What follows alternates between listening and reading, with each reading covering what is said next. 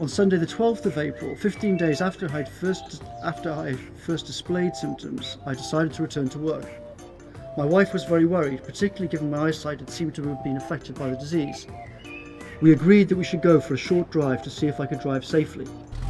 We drove for roughly half an hour and ended up on the outskirts of Barncastle town. We parked by a river. My wife and I discussed the situation. We agreed that I could drive safely, we should turn around and go home. We walked to the riverbank nearby. We sat there for about 15 minutes. We had no interactions with anybody.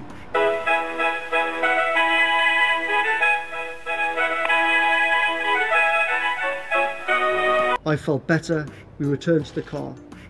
An elderly gentleman walking nearby appeared to recognise me.